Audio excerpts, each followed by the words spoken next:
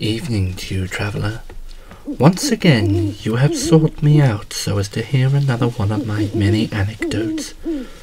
Recently, someone told me dedication to duty is something to be admired.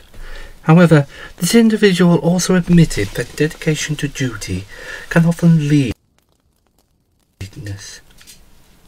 Come, traveller, huddle around this fire that I so conveniently prepared, and listen to the tale I call the Stationmaster's Ghost. Anyone who works on the railway will tell you one of the key elements crucial to the livelihood of a railway are stations. Without stations, passengers would not be able to board trains, meaning they'd be forced to travel by road. The ever-essential upkeep of the stations ultimately falls upon the station master, and it is their responsibility to see their stations run efficiently and effectively. Unfortunately, there was one station master who took his responsibilities far too seriously. His name was Edmund Jacobs. The only son of an LMS station master, he was a strict, harsh and unforgiving man who treated the regulations as if they were a Bible. Many who worked under him claimed he ran his station like a South American dictator, often reprimanding and punishing people for the slightest offences. For instance, if a train was a second late, he would call the crew incompetent and report them for being behind schedule. He even reported crews if their train was a second early. Even the passengers disliked him, as he was often curt and blunt with them, unless of course they were someone of importance, where he showed a little decorum even if it was false. Many staff assigned to his station soon transferred elsewhere, as he found him intolerable to deal with. Once, a workman who witnessed him physically assault a buffet girl for accidentally spilling tea on his uniform made a solemn prediction. That evil man will get what's coming to him. You mark my word. And sad to say, a year later, the prediction came true. Late one night, after the station had closed for the night, Mr. Jacobs was in the middle of what he called his last inspection before heading home for his dinner. It was whilst he was inspecting the fire buckets on the platform that a scrap of paper caught on the wind blew onto the line. To Jacobs, he regarded it as if the wind was daring to disrespect him, and without a second's thought, he leapt down onto the track without looking. As far as he was concerned, there was no need to look, for he'd seen the last train off an hour ago, and the next one would not be due for another 2 hours. But, I'm sad to say, he was wrong. Unbeknownst to him, a special consignment to the terminus had been scheduled at the last minute. The signalman had received it, and, having observed Edmund Jacobs inspect the tracks earlier, foresaw no reason to halt it, so cleared it through. Seeing Jacobs on the track, and knowing he was going too fast to braking time, the driver of the special pulled hard on the whistle with all his might, but the warning was too late. Station Master Edmund Jacobs was dragged under the wheels of the speeding train. Once the train came to a stop, the guard called for an ambulance and the police, but Edmund Jacobs was declared dead on the scene. Shortly after his death, a new station master was assigned to the station, but a day later the man quit. Another was immediately found to take his place, but like his predecessor, he too resigned from the position. Months went by, and every time the same thing would happen, and each man would have the same reason. They all claimed to have sighted a figure resembling the former station master, Edmund Jacobs, and said the cold and malevolent expression on the man's face chilled them to the bone and filled them with a sense of dread. One man even claimed, "It were as if he was warning me it was his station, and if I valued my life, I'd get out whilst I could." Due to the refusal of any man offered the job, and with the other staff too feeling the wrath of Mr. Jacobs, the railway had no alternative but to close the station and let it fall into disrepair. The years passed, and the discovery of the ruins of a medieval fort resulted in an increase in tourism to the surrounding area. Road transportation could not cope due to the number of visitors and the limitations of the narrow country lanes. As a result, it was decided that the station was to be reopened. The Fact Controller explained this to Henry. "I want you to take an inspection crew and I up to the old Harwin station. Its proximity to the medieval fort makes it reopening essential to head office." Harwin station, sir? But isn't that the station that's haunted? There are no such things as ghosts, Henry. Edmund Jacob died as a result of a tragic accident and was laid to rest at St. Alden's churchyard. He is not roaming the old station as a ghost. With that said, the Fat Controller walked back to his car, but Henry was not so sure. Nevertheless, he collected a brake van and met the inspection team at Knapford before taking them to the station. The inspection team dismounted from the brake van, and the Fat Controller spoke to Henry and his crew. I've spoken to the foreman of the inspection crew, and we decided we'll insert the old signal box of the old quarry branch line as far as the waterfall. We'll inspect the station tomorrow. And the Fat Controller walked away. Henry sat short of the platform, steaming away whilst his crew chatted with the guard. All the while he waited. He kept looking at the old station building. Part of the roof was caving in, and all the windows had been smashed by drunkenly bored vandals. He noticed that squatters had, at some point, tried to make a home out of it, but had seemingly abandoned it, and Henry had a pretty good idea why. Shortly, the inspection team returned. The signal box is in better condition than we expected. A few broken panes here and there, but that's easily repaired. The bridge over the stream isn't too bad, but I'd like to get the bank support rescued sooner rather than later. Can we go, then, sir? I suppose so. It's getting dark quicker than I expected, so we'll have to inspect the station and the other buildings tomorrow. And with that, the Fat Controller boarded the brake van with the rest of the inspection crew.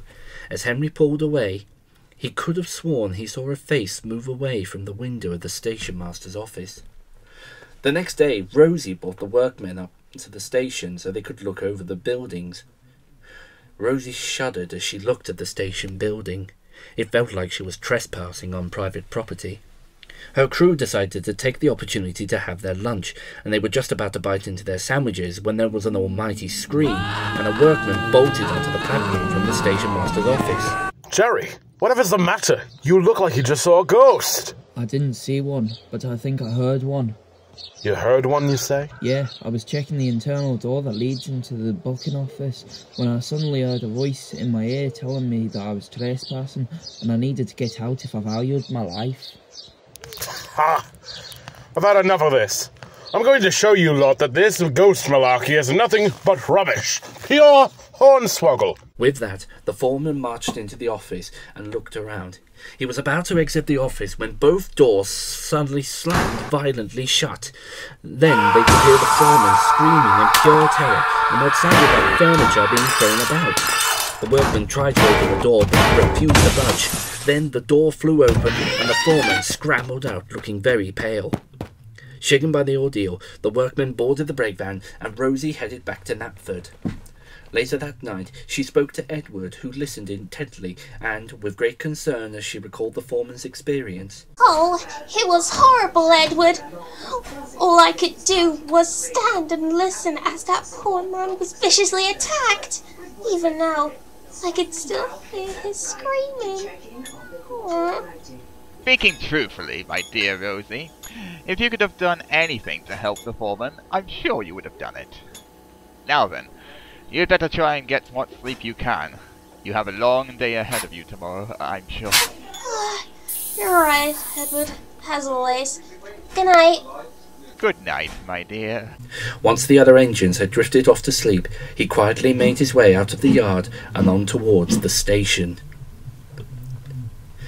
It was very dark when he reached the station, and a mist was beginning to settle, making it hard to see. The air grew cold, and an owl hooted.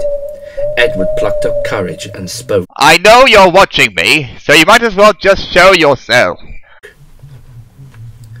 There came no reply. I'm not so easily scared like the others. You can't just watch me from the shadows or throw a table at me like you did with the foreman. Oh, he's okay, if not a little traumatized.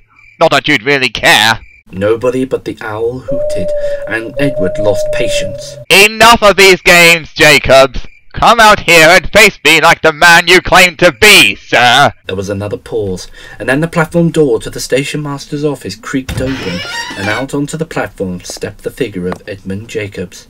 The engine and former Stationmaster stared coldly at one another. Edward took a breath and began.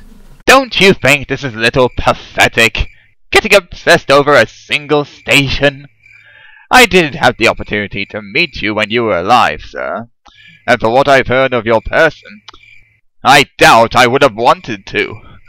But putting aside how obsessive you can be, I do believe you ran a very efficient station. Mr. Jacobs said nothing, so Edward continued. But times have changed, Mr. Jacobs. Times tried to change, especially in the wake of your demise.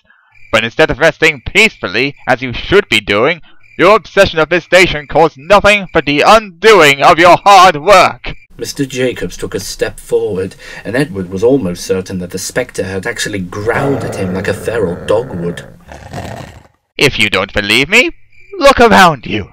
Despite what you've tried to keep going, your station has fallen into disrepair. But we're trying to change that, and so were the many of your successors that you chased away because you did not like their attempts to improve your station, choosing to see it as an intrusion on the running of your station. Mr. Jacobs was very clearly seething with rage, apoplectic that an engine would dare to have the nerve to speak to him so insubordinately in his station.